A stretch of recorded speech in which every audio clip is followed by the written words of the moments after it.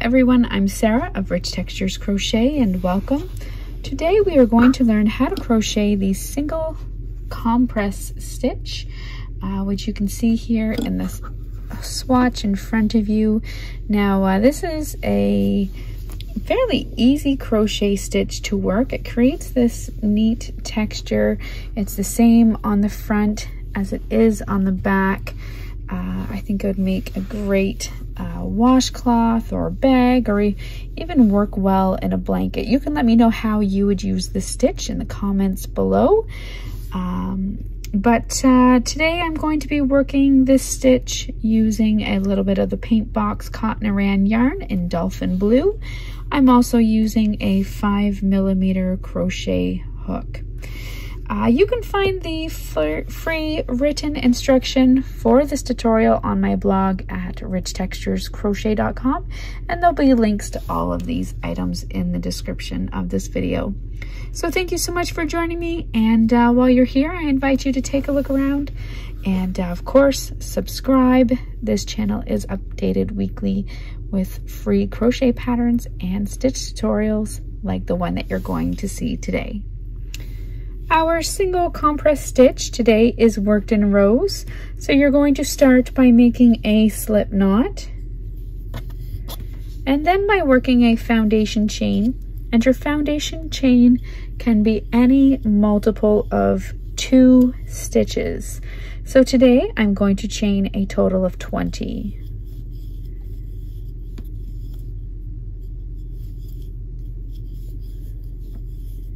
There's 10.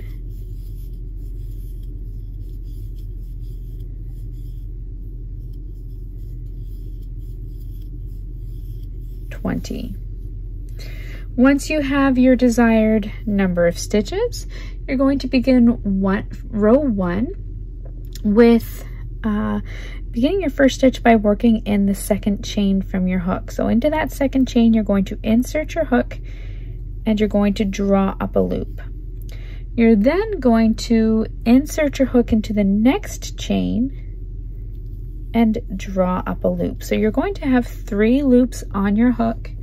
You're going to yarn over and draw all the loops. Draw it through all the loops on your hook. Essentially, you've worked a single crochet 2 together. You're then going to chain 1, and you're going to repeat that all the way across. So after your chain 1, over the next 2 stitches, you'll work a single crochet 2 together. You're going to insert your hook into the next stitch, yarn over and draw up a loop, insert your hook into the next stitch, yarn over and draw up a loop. You have 3 loops on your hook, yarn over, pull through all 3, and chain 1. So go ahead, repeat that all the way across, single crochet 2 together, followed by a chain 1 all the way across, and then meet me back here.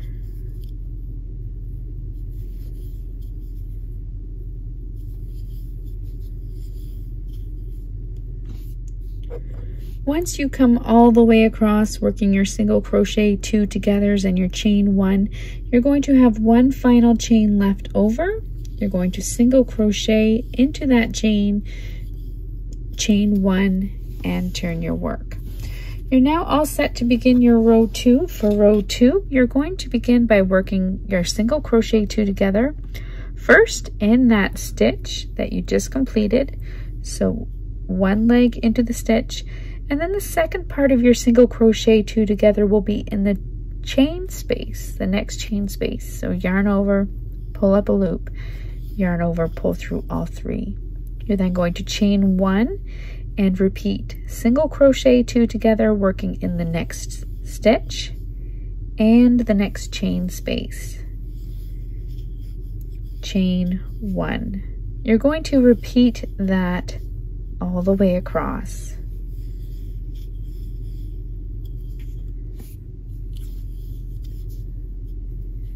When you come to your final stitch here, you're going to work 1 single crochet into that final stitch, chain 1, and turn your work.